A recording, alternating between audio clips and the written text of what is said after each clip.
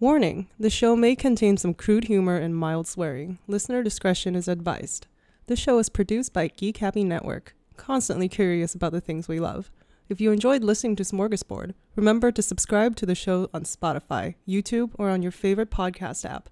Remember to leave a review. We would love to hear your thoughts. This is Smörgåsbord!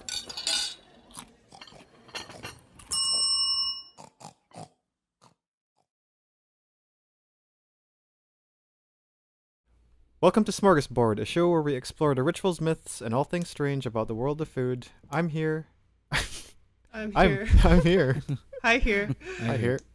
I'm Mick, and here's my co-host, Angel. And we are the dynamic duo, neither here nor there.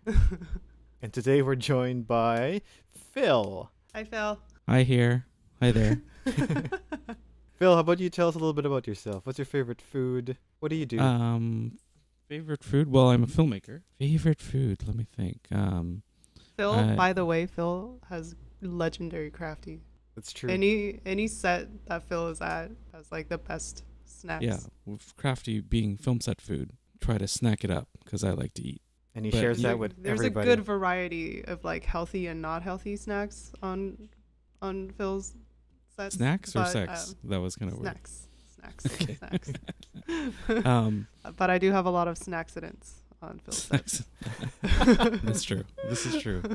I'm kind of obsessed right now with spin dip. So I've been trying to hack a good spin dip. But what is spin dip? Spinach dip. Yeah, just because. Get with the times, man. Sorry, I thought it's you like have to abbrev things. Yeah, you can't just have the chips dry, right? So right. I've been like adding cheese to it, and you know. Ooh, a good warm cheesy spin dip. A lot of these things we eat at crafty or even at parties, we're not going to be able to share it anymore. No. You know, because you're touching it and then you're dipping it, and some people double dip. It's okay. I don't like sharing anyway. So. You like stealing? I like to show up with my own Tupperware and just like hoard. Yeah. Such a Filipino answer to have like a dip or a sauce as like your favorite food. Yeah. Sauce is food. Yeah. Sauce is life for the Filipinos. Yeah, sauce. Everything is sauce. Yeah. Sauce. Gotta have your sauce. Well, today we're going to talk about something very similar, which is isaw, or grilled intestines of chicken or pork. A lot of this is a very common street food in the Philippines, which often comes with really good dips, which are called sawsawans. Unlike a lot of some of the strange meals that we've covered on this show, like ptarmigan poop or virgin boy eggs, which we just recently covered. Ptarmigan poop. A lot of these dishes are like very uncommon dishes to the country, usually like specialized to specific local areas or just like some religious ritual or whatnot. When it comes to isaw, the grilled intestines of animals, this is actually a very popular street food dish in the Philippines that can be found almost everywhere in the country and consumed by almost every Filipino for pretty much any occasion, really. Phil, did you ever try isaw? I haven't, not off the street. I'm too scared. Like we saw some things off the street, and I think my stomach is just too delicate. I did have when we were in Bicol, where we shot a movie, kind of like in a little bit about 9 hours south from Manila. Right. We had the grilled bananas and ooh, yeah. Yeah. There Banana was cube. also some when we were at Caramoan, which is where they shoot Survivor. Right.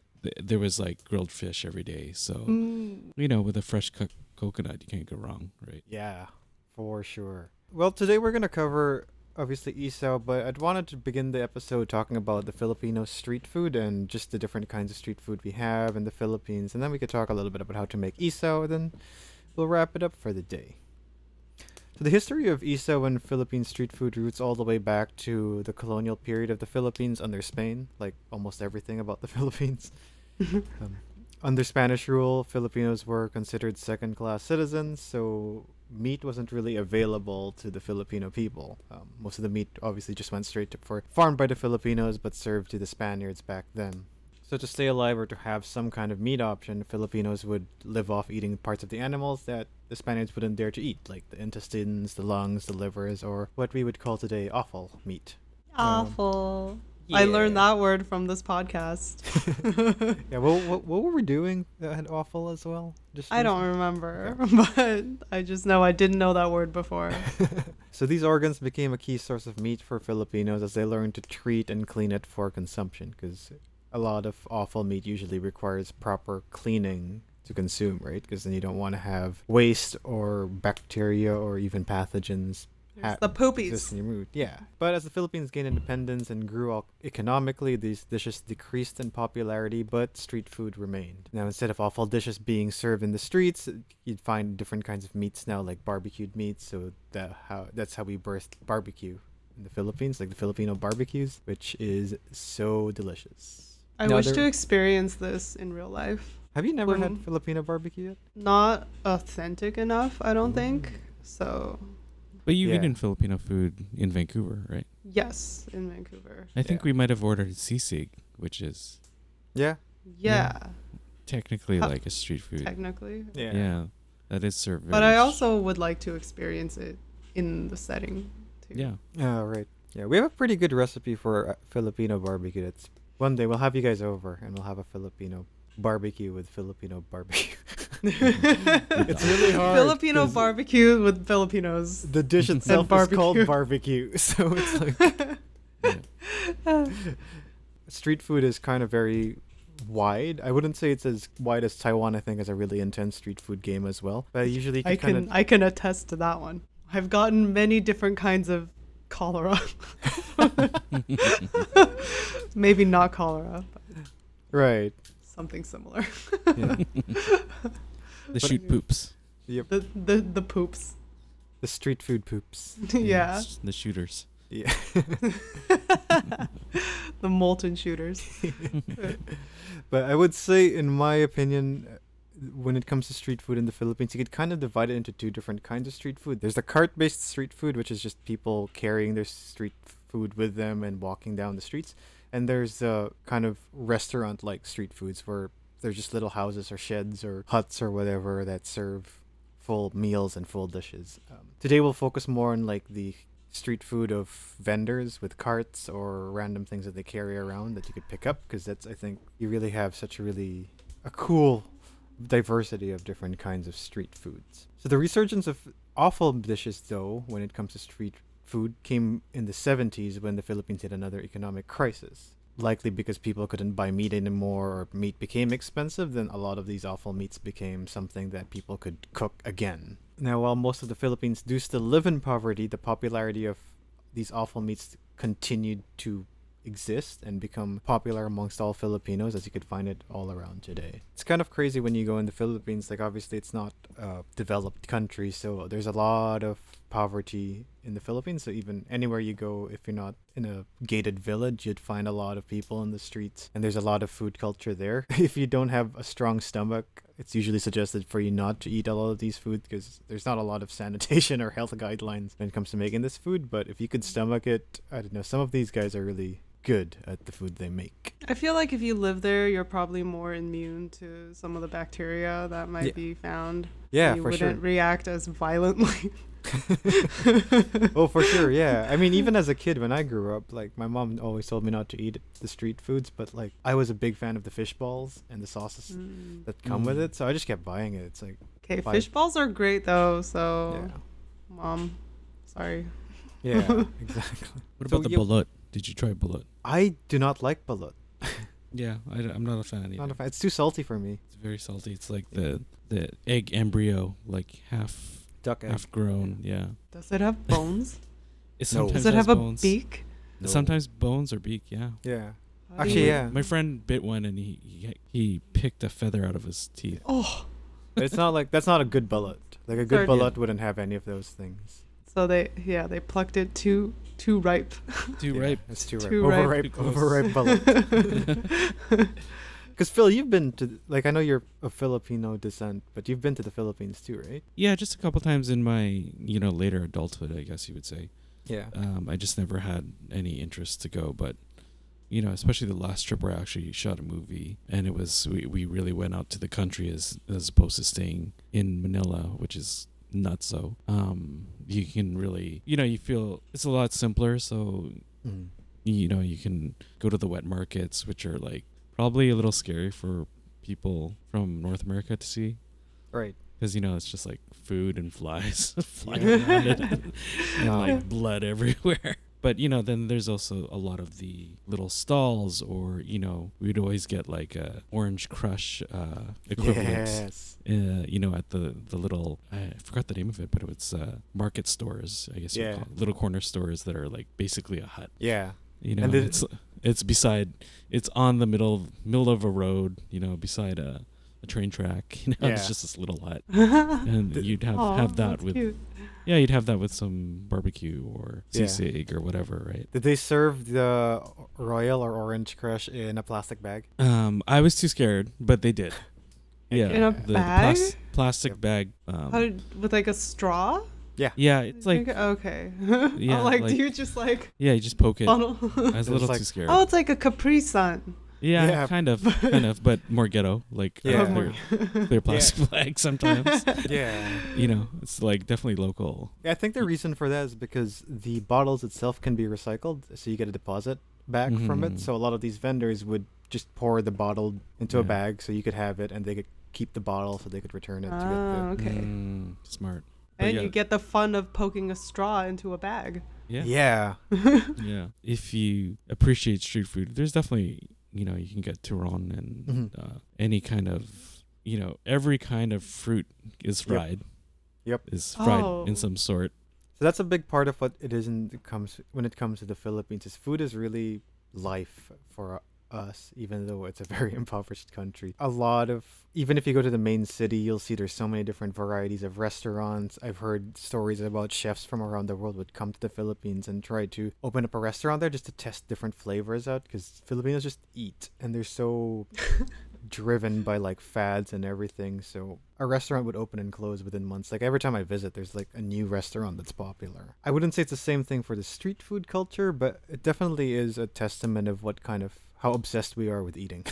Yeah, there's definitely almost a collector mentality, you know, like my uncle always say select and collect, you know. Yeah. Like, have you tried this? Have you tried this? Yeah. And, you know, in the mall, there'd be, you know, everything from big chains to their own version of a big chain. For example, like a Fat Burger or a, you know.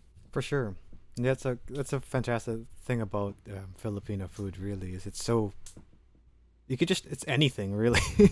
I mean, you could say that almost about Filipino culture, too. It's just because it's so many different cultures mixed into one. It's hard to tell what would define Filipino food or Filipino people, so you could just kind of plug them in anywhere. I think a defining trait is flavor and actually having flavor. Yes. Whereas, like, North American cooking, I would say it would be... the lack of flavor is their signature. More subtle. Yeah, more like subtle for sure. The palate is more subtle. Like if you think about Filipino food, think about something that's either super sweet, super savory, or both. Or super sour. Personally, like my theory is that you know, the place is so damn hot, you know, you can't taste anything. Yeah. Just your own sweat. So they just crank it, you know, like for sure. Like that's the one thing you really have to keep in mind with street food. It's really food you eat with your beer, which is usually a San Miguel or a Red Horse beer. I think the term inuman is a really big part of the Philippines, which is really just to drink. It's very different here. I found that inuman, drinking for the Filipino people, it's a mixture. It could be you go out to a bar, get drunk, but it could also just be you just have unlimited booze on your hand as you talk and chill with your friends and listen to music. And that's something that I found was so much missing here in North America, that I miss those days of just inuman where you don't really care what's going to happen today. You're just going to talk and chill forever. Like my cousin and I did it when I visited. We just went to a different bar every time, and we just got a drink. And it wasn't even the drinking that was the big part of it. It was just we were just hanging. Yeah, just sitting around, just chilling. Yeah. For the most part, it's almost like we try to get drunk so we get hungry enough to keep eating. Yeah, that's true. I mean, that's why I think there's also such a fascinating variety of food when it comes to street food. Like we'll just cover a few things here. It's a mixture of different things from sweet dishes to savory dishes. When it comes to sweet dishes, there's dirty ice cream, which is just really just ice cream. Apparently it was inspired from Japan, where Japan had like ice cream in the streets. So how dirty is it? It's Tell just me I think about I grew up I thought it was just called dirty ice cream because it's just ice cream off the streets. Like it's not pure clean You ice literally cream. pick it up from the sidewalk. Yeah, here's some dirt. Yeah, like someone some makes cream it in there. Halo Halo is another one that you can find in the streets. It's not really common, but it is there. I like halo halo. Which is just a mixture Except for of the different beans. things. Yeah, Mm-hmm. like Halo Halo just means to mix. To mix, yeah. So It's all Halo Halo mix. is just a smorgasbord of different Yeah. things. Mix, and mix. Yeah. Shaved ice and milk is the key ingredient there, and sugar Yeah. actually. It's Actually, basically like take all the Taiwanese desserts and throw them in. Yeah, One exactly. One bowl. Yeah. I remember as a kid, my favorite Halo Halo was the one where I didn't put anything. It was just evaporated milk. That's That's just just one ice. hollow. That's just and bubble sugar. tea. Yeah. Yeah. That's one hollow. You don't get two hollows for that Yeah. one. Taho is another one, which is essentially tofu with a sweet brown sugar sauce with some sago as well. So it's Yeah. Tahoe. yeah, which is more I guess like bubble tea minus the tea. Yeah. It is. It's really good. I bring it to parties every year for it's Christmas. so But good. yeah, it's like slightly sweet tofu, and you heat it up, and it's pretty money. Yeah. Yum. Yeah, Another one which I think Phil, this is the prawn you probably ate, which is banana or kamote Q, which is grilled banana that has sugars caramelized with the Yeah. fruits. I think I had like 3 of those in one sitting. Yeah. So, It's that good. yeah. Turon is the other one that Phil mentioned. This is a fried dish where you have a banana and usually jackfruit in it as well, and then wrapped in a kind of wonton wrapper like thing, and then Yeah. fried, and then coated with caramelized or sugar as well. When it comes to animal dishes, we talked about balut, which is a duck embryo, which I think is a dish for another episode. I think I Pinoy's. saw a picture of it once, and I'm like, nope. It's Yeah, not I for will- everyone. Pass on this one. definitely not for everybody. Pinoy's is just hard-boiled duck egg, so I guess the regular version of balut. There's also kwek kwek, which is fried quail eggs, which got its name from the sound quails make, which is Quack, quack, quack. Not a quack. It's a quack. There's also tok neneng, which is the chicken version of kwek kwek, which is fried chicken eggs. And then my favorite, which is fish, squid, or chicken balls, or kikiam, which is cuttlefish or pollock. Okay, I like Essentially, things in like- ball form. Yeah. I find that when things are like punched into ball form, it's You got your carb and your fishy taste. Yeah. Yeah, I remember fishy this is taste my cart. favorite cart because some guys would walk with a cart with just a propane tank that heats up the big wok of fried or of oil, and they just fry it in front of you. Then they usually have three. I different, love those carts. They're Yeah, so entertaining. and they usually have like 3 different sauces there that you pick, and then you mix it. And I have no idea what's in these sauces. Like this is probably how you get sick is from those sauces because there's so much dipping, Cross contamination. triple multi dipping happening there. Mm. But usually there's like a sweet sauce, there's a slightly spicy sauce, and there's a kind of soy-based sauce. Mm-hmm. They're very syrupy. And yeah, and to finish off the rest of the street foods, there's also, like we mentioned, the offal dishes. And I love the names that they have for offal dishes in the Philippines. Just like Kwek Kwek, they have Quick, quack. just random names for it. For example, grilled congealed pig's blood is called Betamax. Because the blood... What? Betamax. Yeah, because the blood looks like little Betamax cassettes. when Oh, it's served. cute.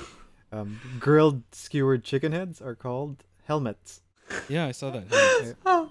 Grilled pig's ears are called Walkman because the ears look like the Walkman headsets. They like to name things after electronics. Yeah.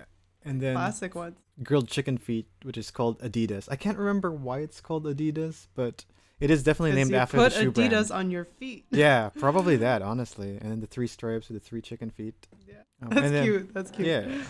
And then we have Isaw, which is what we're going to talk mostly about, which is the grilled chicken and pork intestines. Now, it's called Isaw because it comes under the word sausawan, and sausawan is dips, essentially, the dip. So I think next to rice, sausawan is probably the second most common thing you'll find in any table in the Philippines for a dish, because we eat essentially any kind of meal with rice and a sausawan.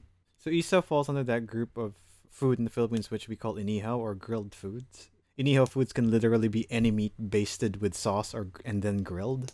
So even Betamax, helmet, Walkman, Adidas, they all fall under that category where you baste all of these things with some kind of sauce and then grill it and then usually dip it in another kind of sauce. So we have inihaw na baboy, which is grilled pork belly, and you usually dip that in some kind of soy sauce, garlic, and vinegar mixture. Inihaw na bangus, which is milk fish, also is the same, etc., etc. And then, isaw is just grilled pork and chicken intestines. So yeah, when it comes to sawsawans in the Philippines, it's so varied. Like, it's literally anything you dip with your food. It could be ketchup, it could be suka or vinegar that's usually mixed with chilies, garlic, or onion. Patis is fish sauce. And then you have some kind of chili sauce. Like I said, with the fishbowl or kikiam vendors, it's a mixture of like different sweet sauces. That it's usually the sauces that make the meal more than the meat itself or the dish itself. So for me, isaw, I actually owned, the first time I tried isaw was in my mid-20s when we went to Boracay for a wedding. And there was this little bar there that we were so drunk. I think we tried this, like, in Boracay, there's this bar that serves this 15-shot challenge. I was just seeing Ia at that point, but then my friends still thought I was single, so they're like, you gotta do it because you're young and whatever. I'm like, guys, I'm the same age. You're young and you have a liver. But we're the same age. So yeah, we did that 15-shot and we just walked around Boracay. Now, did you guys split the 15 shots or did you take 15 shots I by took yourself? 15 shots by myself with another friend, so two of us both took 15 shots. We got a t-shirt for it. Do you still have that shirt? I do. I use it for sleeping.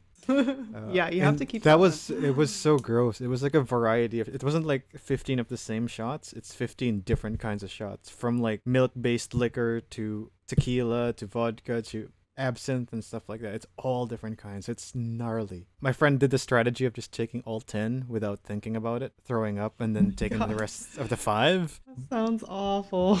By the 8th shot, I was done. I was like, screw this. But anyway, we ended up finishing all 15 and then went out to drink more beer and had isaw at the end of the night. And my God, was that so good. Now, wait, when you say chicken intestines, chickens are kind of small. So their intestines are like, what, noodles? Yeah, super tiny. Okay. So you'll see it kind of looks like brain, actually, when it's put in the skewer, because it's kind of like zigzagged into a skewer. Oh, okay. Yeah. I thought it would be like ramen noodles. No. It would kind of look like it, but imagine if you put like thick udon noodles into a skewer and try to... Right. I think that's kind of coming over now into Vancouver, not through Filipino cuisine, more through like mainland China cuisine. Right. There's of course the night markets here, but where you can order any kind of like meat or intestine or whatever on a stick. But now they have restaurants where they do that, where you just our buddy Y Sun Chang, he took us to in Richmond. I don't know the English name, I forgot. But in any case, it's he's like, do you want to try this? And it's like intestine. Do you want to try this? And it's just barbecued on a stick, and they just have grills going the whole time, and you come out of it smelling like smoke. Yum. And they have, you can have some with curry on it and some with, cumin and like every strong flavors. Cumin is like becoming one of my favorites. Yeah, it's so but it's good. also one that you sweat out the next day. Yeah, it smells awful. Smell like cumin, right? Yeah. Guys, I miss the night market. We need to go if it's going to be a thing this year, which it probably isn't going to be. Yeah. I don't know how they're going to do that. 50 people. 50 people in the stall. There's no way, yeah. You have to line up Socially the week distanced. before. Yeah. I mean, how are those things going to work? Because, even in the Philippines, street food vendors, like, okay, DoorDash, night market food. Some of the vendors we saw were literally right beside the train tracks, built on the train tracks. Like, and they would pull their food away from the train tracks. So how are you going to do that kind of vending? I don't know. At this point, the Philippines is still in full lockdown, right? So they haven't, I don't think they've even gone as far as figuring out what to do next. They're still trying to contain it. What's crazy about the Philippines is they've also banned liquor. So there's a liquor ban in the Philippines now too. Oh no. Because like we mentioned, inuman is a big ass part of the culture in the Philippines. And to do inuman, you have to be with people. Yeah. So they just banned liquor. And which is smart. Perhaps is a smart move. It sucks for the people there because it's like cutting off their lifeline. Yeah, for sure. Like some of my uncles are like, I'm down to my last San Miguel. I'm like, I'm so sorry, man. Yeah, but that's what they do. They just hang. Yeah. It's a lot of hanging. But if you ever want to make your own isaw at home, it's pretty straightforward. The hardest part, similar to the last episode, the hardest part of making isaw is coming to the preparation and the cleaning of it. So you really want to make sure that when you get your intestines, won't trust your butcher. Like, for sure they'll clean it for you, but you want to do your own due diligence as well as in cleaning the intestines. Just run it through some water. Make sure that there are no random wastes attached or inside the intestines before you serve it. And then after that, you want to skewer your intestines first before cooking it, because then that way it stays firm and intact. And then you could boil the intestines as well to make sure that you could make it a little bit more tender before you start grilling it. Usually you want to boil it with salt, peppercorns, and dried bay leaves, and then simmer it in vinegar after. That helps tenderize the intestines, but it also lessens the awful flavor and smell. And then after that, you could grill the skewers while basting it in some kind of sauce. The most common sauce that you use usually is soy sauce and ketchup. That is actually a very heavenly mixture. It's so good. Especially, was it the Maggi soy sauce? Is that what it's Yes, Maggie sauce. So with good. banana ketchup? I used to have a friend that had a bottle of Maggie sauce in his locker at the warehouse. Ooh, At lunchtime, he would pull it out. Yeah, my son brings it to school. Yes, and he has those, the Goes, what's up? seafood flakes on top. Nice. You need to get him a fanny pack, like a spice pack. Spice pack? Spice A pack. spice fanny pack. That's Neil god Planta level. has a spice one. He has Oh yeah, that's right. he brings it to every set. That was one thing doing, craft services on sets is I realized the importance of sauces, like even just hot sauce, right? People really appreciate it if you bring hot sauce. Yeah. Speaking of soy sauce and ketchup, my favorite fried chicken sauce is Maggi with ketchup and curry powder. That sounds great. Combine those three. Really good sauce for fried chicken. Hi there, my name is Kanyeki Kamawe, and I'm the host of the Represented podcast. No matter who you are and no matter where you come from, we each have a story to tell. The Represented podcast explores individuals' life stories with the hope that we can identify with or learn from them. Subscribe and listen to the show on YouTube, Google Podcasts, Apple Podcasts, or even Spotify. You can also check us out on the Geek Happy Network website. That's geekhappynetwork.com. Finally, follow the show on Instagram at Represented Podcast to keep up with the fun stuff. Love to see you there. Peace. And like we do with every episode, we ask the 2 favorite questions. Well, I don't know if it's favorite, but it's questions nonetheless. It's a question. Is it healthy or is it good? Definitely not healthy. Especially the ones that give you food poisoning. Yeah. But I mean, compared to other awful dishes or even other strange dishes we've had, you don't really get a lot of... no, I guess that's more of a stomach thing in the Philippines. Everyone has stuffed stomachs. And you're also drinking a lot of booze. Definitely can get sick from it, but almost always not, just to be smart about it. And also not healthy because you're usually probably drunk at this point when you eat it. But whether it's good or not, it's really good. I've never had awful... I hate awful food, actually. Like pate, I cannot stand pate. Anything with liver, intestines, I can't stand. But when I had isaw for the first time, it didn't even taste like intestines. It was just good. It was just good. Yeah. Like, I think the marinade was really I'm not a helpful. fan of pate either. Yeah. Very rich, yeah. And I think the reason why this dish doesn't taste like awful is because I don't think Filipinos like the taste of intestines. And like we said, the history of how this dish came to be was just finding a way to eat it. So they probably just found a way by just making it taste good and just getting rid of the awful flavor and replacing it with sausawan. And now I'm hungry. But anyway, that's our episode on isaw. Phil, do you have any favorite Filipino food? Definitely, I'm kind of fiending on. I always have to get sisig. Strangely enough, which I think you've tried, Angel. I think you've tried sisig. I don't remember the names. It's on the things, on the which is grill plate. awful. Like on the grill plate. Oh, Yeah, yes. and we mix it with a little egg, and Yeah. it's Okay, like I like that one. pork cheeks, or Pig face. different. Yeah, I like that one a lot. yeah. It's very Little bit- crispy. Yeah. Everyone has their own kind of. Spin I on it. love crispy things, so Yeah, that- like such a useful dish for something people don't normally eat. I'm kind of getting into dinaguan, which is like Ooh. the black. It's like it looks like a black, thick, soupy rice sauce. Yeah. did we? I think we had that one Yeah, too. yeah, Yeah. and it's Okay. very salty. Yeah, I like that Um, one too. That was, and you put it on rice, and I was like, wow. When I was older kid and I found out what it was, I was like, I don't want to eat Yeah. that. Yeah. But now coming back to Filipino food, that Yeah. I really dig it. And then Always got to have some lumpia. Can't go wrong with lumpia. The translation of dinuguan to English for people who don't know is to be bled on. That might give you a hint on what dinuguan has. Nothing to waste, even from the, Yeah, I agree. That's one of the dishes too that I came to love as I grew older, was dinuguan. I avoided it as a kid knowing what it was, and then tried it. Yeah, your palate changes when you get older. So. Yeah, that's our episode on Offal. I'm excited for the title of this episode. I can't wait to write it down. It's punful. It gives you punful. Fantastic. Plantapun. Puntapunt. It's plentiful. Yep. Plantapun. Plentiful. Plentiful. It's awful. That's what it is. Awfully awful. It's an Awfully awful good. pun. Yeah. All right. Bye. Bye. This is Smörgåsbord.